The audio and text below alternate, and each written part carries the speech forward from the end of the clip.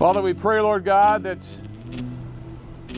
you would drive every man and every woman in here to repentance. We pray that you would grant them repentance. We pray, Lord God, that they would know your love and see your love, Lord. We pray, Lord God, that they would know that it's your goodness that draws all men to repentance.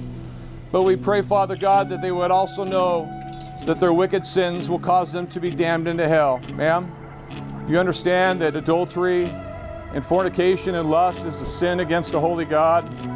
You understand that, miss? I'm here because I love you and I'm warning you. Hi. If anybody inside there can hear my voice, I'm here to warn you that judgment is coming. The judgment day is coming very soon. And the Bible warns, why should you, my son, be enraptured by an immoral woman, or any form of immorality or fornication or pornography, and be embraced in the arms of a seductress? For the ways of man are before the eyes of the Lord, and he ponders all his paths. His own iniquities entrap the wicked man, and he is caught in the cords of his sin. He shall die for lack of instruction, and in the greatness of his folly he shall go astray. It is because of my love for my neighbor, I'm here to warn you that you're entrapped in your sin, that you are caught in the cords of your sin.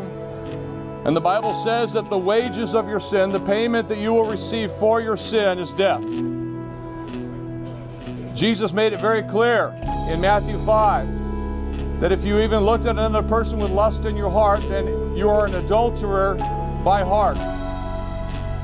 And the Bible says that the adulterers will not inherit the kingdom of God. And that is what the Word of God says, and I'm here to warn you with the truth in love. I know that you can hear me.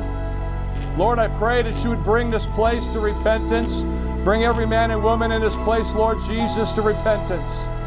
Father, you said that you are not slack concerning your promise, and that is because your promise of your second coming, you are not slack concerning your promise, but that you wish that all men would repent and that no man would perish. Gentlemen, you are going to have to answer to holy God for participating in these sins against God. Do you understand that?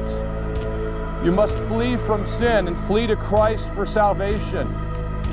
You must flee from the wrath of God and the judgment of God and come to the salvation of God through Jesus Christ.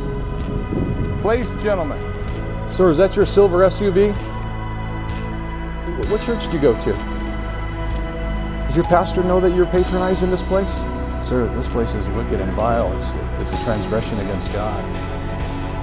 And if that's your car, God knows what you're doing. Yeah. Well, this is a public parking lot right here, miss. Yeah, I know. It's in a wicked business, man. It's an immoral business.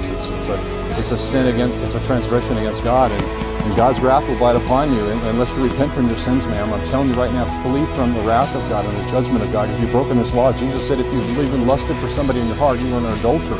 If you've broken one of the commandments, you're guilty of them all. No, but you're going to find out, man, when you die and you give your... The Bible says that when you... because you're an atheist, but... I'm not an atheist, I'm Buddhist.